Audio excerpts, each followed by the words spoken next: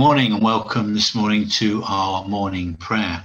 We have Vivian, myself and Wilma with us this morning, so it's good to for you to join us. So let's just have a few moments quiet. And so we begin.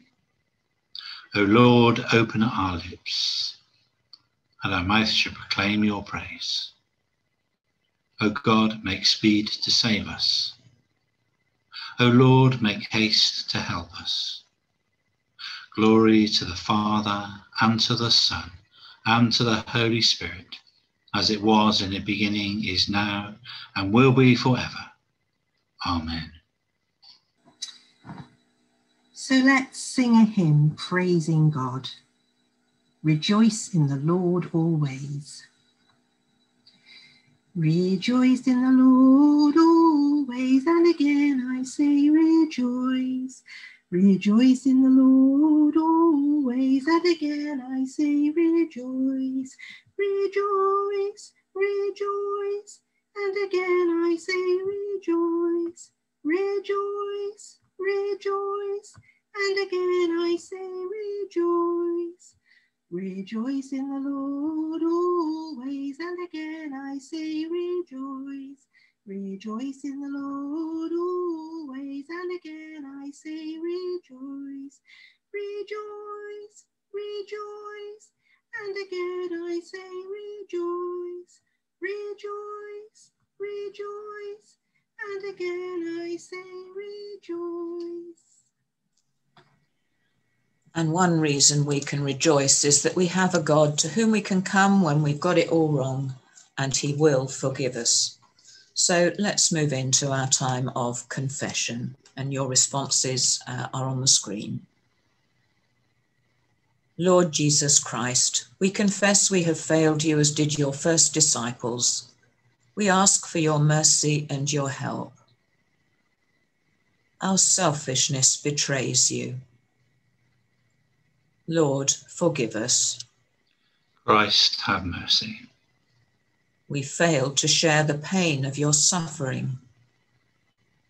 Lord, forgive us. Christ, have mercy. We run away from those who abuse you. Lord, forgive us. Christ, have mercy. We are afraid of being known to belong to you. Lord, forgive us. Christ, have mercy. So may the Father of all mercies cleanse you from your sins and restore you in his image, to the praise and glory of his name, through Jesus Christ our Lord. Amen.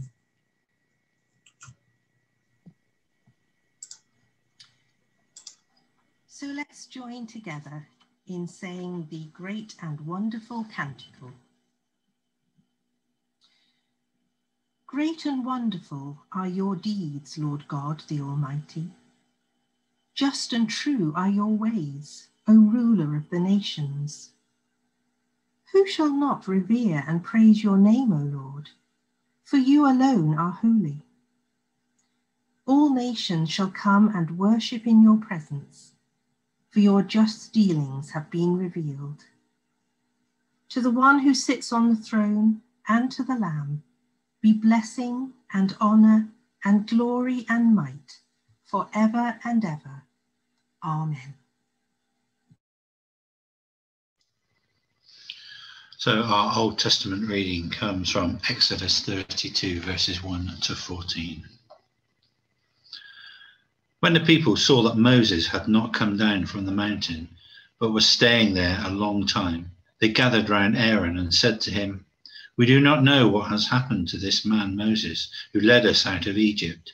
So make us a god to lead us."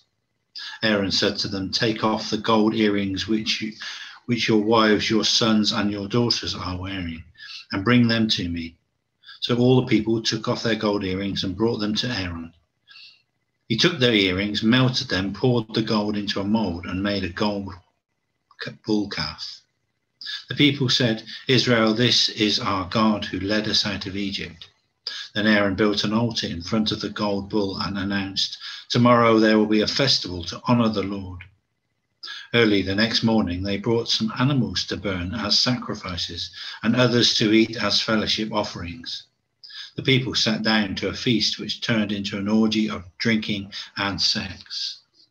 The Lord said to Moses, "Go back down at once, because your people whom you led out of Egypt have sinned and rejected me. They have already left the way I commanded them to follow. They have made a bull calf out of melted gold and have worshipped it and offered sacrifices to it. They are saying that this is their God, who led them out of Egypt. I know how stubborn these people are. Now don't try to stop me. I am angry with them, and I am going to destroy them. Then I will make you and your descendants into a great nation." But Moses pleaded with the Lord, his God, and said, "Lord, why should you be so angry with your people whom you rescued from Egypt with great might and power? Why should the Egyptians be able to say that you led your people out of Egypt, planning to kill them in the mountains and destroy them completely? Stop being angry. Change your mind and do not bring this disaster on your people. Remember your servants Abraham, Isaac, and Jacob. Remember the solemn promise you made to them to give them as many descendants as there are stars in the sky, and to give their descendants all that land you promised would be their possession forever." So the Lord changed his mind and did not bring on his people the disaster he had threatened. This is the word of the Lord.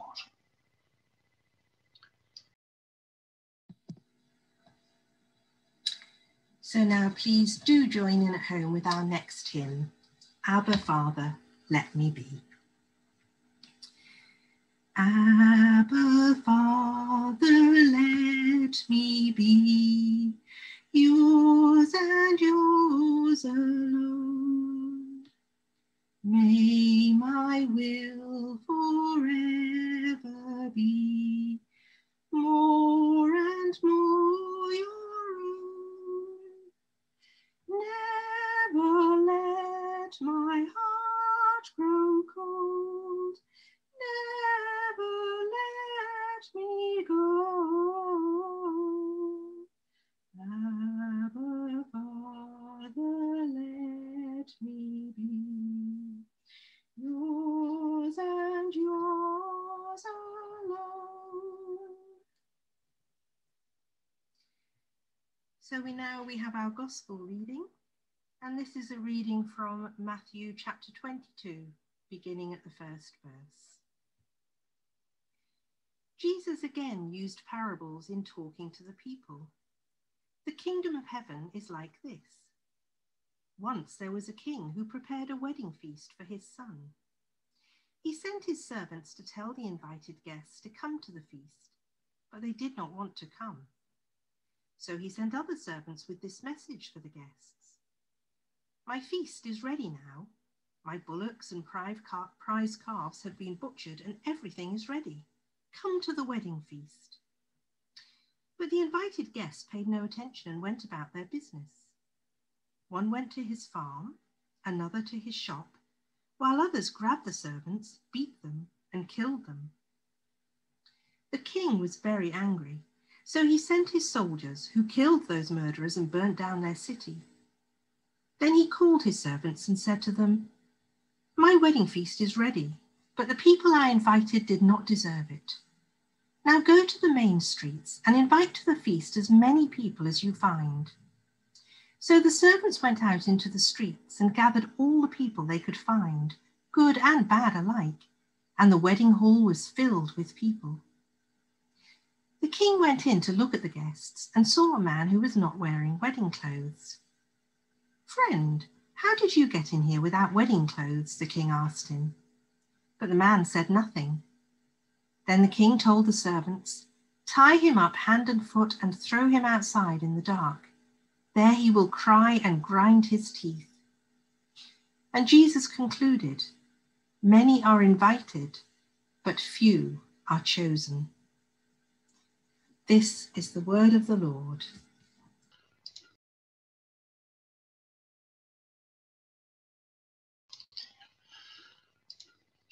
I wonder if you ever gone to a social function and found that you were inappropriately dressed. Say you got an invitation from the master gardeners to gather at the local nursery. You skimmed over the fine print and jotted down the time and the place. You figured it had to do with getting the most out of your spring garden. So you throw on your work clothes and look forward to digging in the dirt. But when you walk in the door, lo and behold, everyone else is dressed to the nines.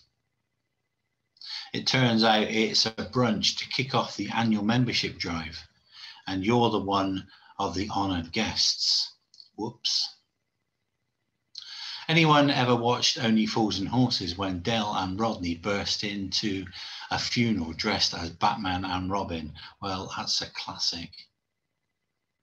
When I began my ministry, one of the church members invited me to lunch.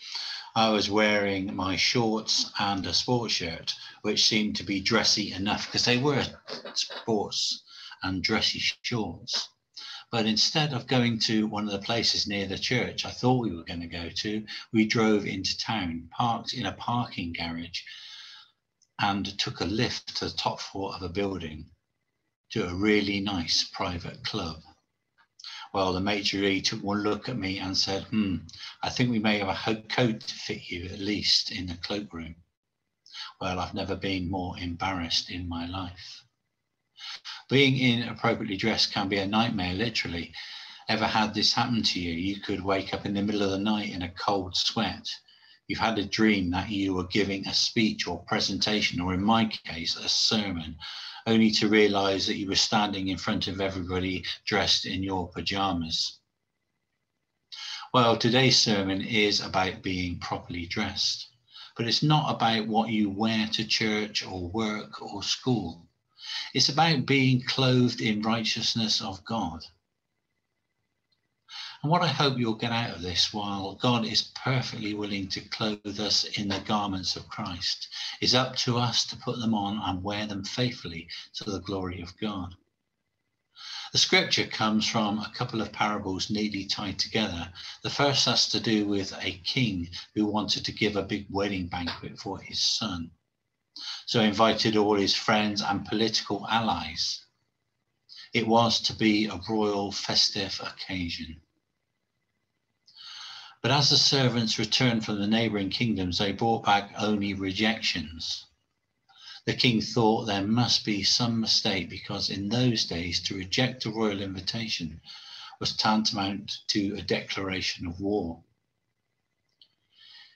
He gave his allies the benefit of the doubt and sent his servants back to tell them that the wedding banquet was prepared and for them to come at once. The would-be guests not only refused the second invitation, they made light of it. They even taunted and ridiculed the king's servants. Well, when word got back to the king, he was furious. He summoned his troops and went to war against his now declared enemies. And once they were defeated, he returned to his kingdom more determined than ever to give his son a proper wedding banquet. He sent his servants into the cities, inviting people off the streets to come to the palace. And sure enough, common folk poured into the palace to celebrate the marriage of the prince. In the context of Matthew's Gospel, the parable explains why God turned from the Jews and gave the promise of salvation to the Gentiles. They accepted Jesus as the Christ. The Jews refused. The early church got the message. The kingdom of God is at hand. The table is spread and the banquet hall must be filled. Well, Luke tells the same parable in a similar, less militant way. According to Luke, the host invited 3 friends, but each was predisposed. One had just bought some land, another 5 yokes of oxen, and another just had gotten married. Well, given the particulars, each had a reasonable excuse not to come. But either way, the message is the same. The kingdom must go on. God is at work reconciling the world to himself. To be a disciple of Jesus Christ is to make him your first priority, to offer the first fruits of our time, our talent, our gifts and service. The good news is the kingdom of God is at hand, and we are the honoured guests. And the word to the wise, dress accordingly. God is calling us now more than ever to put on Christ and bear witness to his grace and his love in the world around us. So put on the garments of Christ, clothe yourself in compassion, in kindness, in humility, in gentleness, in patience, and in love. Amen. So let's join in heavenly love abiding. In heavenly love abiding, no change my heart shall fear, and safe is such confiding, for nothing changes here. The storm may roar without me, my heart may low be laid, but God is round about me, and can I be dismayed? Wherever he may guide me, no one shall turn me back. My shepherd is beside me, and nothing can I lack. His wisdom ever waketh, his sight is never dim. He knows the way he taketh, and I will walk with him. Now, let's join together and affirm our faith in the words of the Creed. Do you believe and trust in God the Father, source of all being and life, the one for whom we exist? We believe and trust in him. Do you believe and trust in God the Son, who took our human nature, died for us and rose again? We believe and trust in him. Do you believe and trust in God the Holy Spirit, who gives life to the people of God and makes Christ known in the world? We believe and trust in him. This is the faith of the Church. This is our faith. We believe and trust in one God, Father, Son, and Holy Spirit. Amen. And now, invited by God, let us voice our prayers for the Church and for the world. So we pray firstly for ourselves and all Christian people. Father, when either the traditional or the progressive blinds us to the truth of your will, clear our vision and speak through our prejudices until we are once again open to your changing. May we be, before anything else, your people, sharing your concerns and desires. And as our own diocese looks at the future pattern for church life, for how we are the Church, help us not to just stand up for what we want and we hold dear, but to be open to your leading. Lord, in your mercy, hear our prayer. And we're all well aware of the news that swirls around us in our own country, from America, from further afield. In a moment of quiet, just call to mind those items from the news that are particularly close to your heart at this time.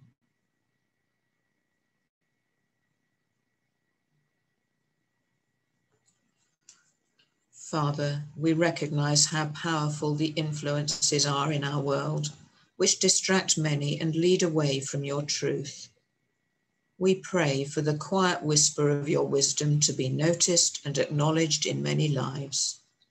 We pray for widespread discipline of the heart, a new openness to generosity of spirit.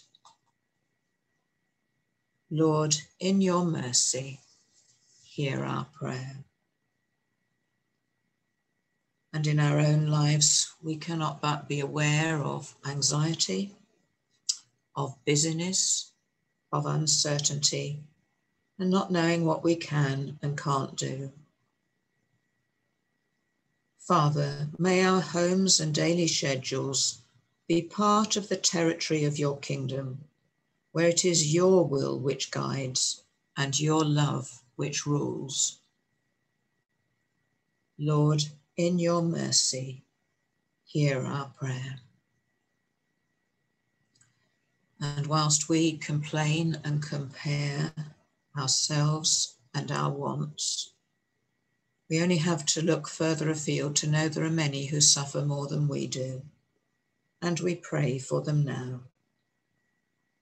Father, our hearts rail against the cruelty and unfairness of suffering and disease, and we stand now alongside all in pain and weep with them, crying out to you for comfort and the healing of your love. For you are no bringer of evil to our lives, but share our sorrow and give us the grace to bear it. Lord, in your mercy, hear our prayer. And we'll be aware of those who have died recently, those who mourn the loss of loved ones. Father, as death takes from us those we love, and we find it hard to live without them, take from us all bitterness of heart, and let us share with them the peace you give, over which death has no power at all. Lord, in your mercy, hear our prayer. And we return to pray for ourselves. Father, it is such an honor to be invited to your banquet. Make us worthy of our calling. Lord, in your mercy, hear our prayer. And the collect. God, our judge and savior, teach us to be open to your truth and to trust in your love, that we may live each day with confidence in the salvation which is given through Jesus Christ our Lord. Amen. And join with me in praying the Lord's Prayer. Our Father, who art in heaven, hallowed be thy name. Thy kingdom come, thy will be done on earth as it is in heaven. Give us this day our daily bread, and forgive us our trespasses, as we forgive those who trespass against us. And lead us not into temptation, but deliver us from evil. For thine is the kingdom, the power, and the glory, forever and ever. Amen. So as we come towards the end of this morning prayer, can I remind you that we have a Zoom service tonight, and you should have had the link through on email. If you haven't, then get in touch with me or someone else and we'll give you the link. And we'll be thinking about the life of St. Francis. So another chance to sing some harvest hymns, actually. So do join us at 5 o'clock tonight. But now we're going to finish with a hymn that I know is a favourite of many people, How Great Thou Art. O Lord my God, when I in awesome wonder consider all the works thy hand has made, I see the stars, I hear the rolling thunder, thy power throughout the universe displayed. Then sings my soul, my Saviour God, to thee. How great thou art, how great thou art. Then sings my soul, my Saviour God, to thee. How great thou art, how great thou art. And when I think think that God his Son not sparing sent him to die, I scarce can take it in. That on the cross, my burden gladly bearing, he bled and died to take away my sin. Then sings my soul, my Saviour God, to thee. How great thou art, how great thou art. Then sings my soul, my Saviour God, to thee. How great thou art, how great thou art.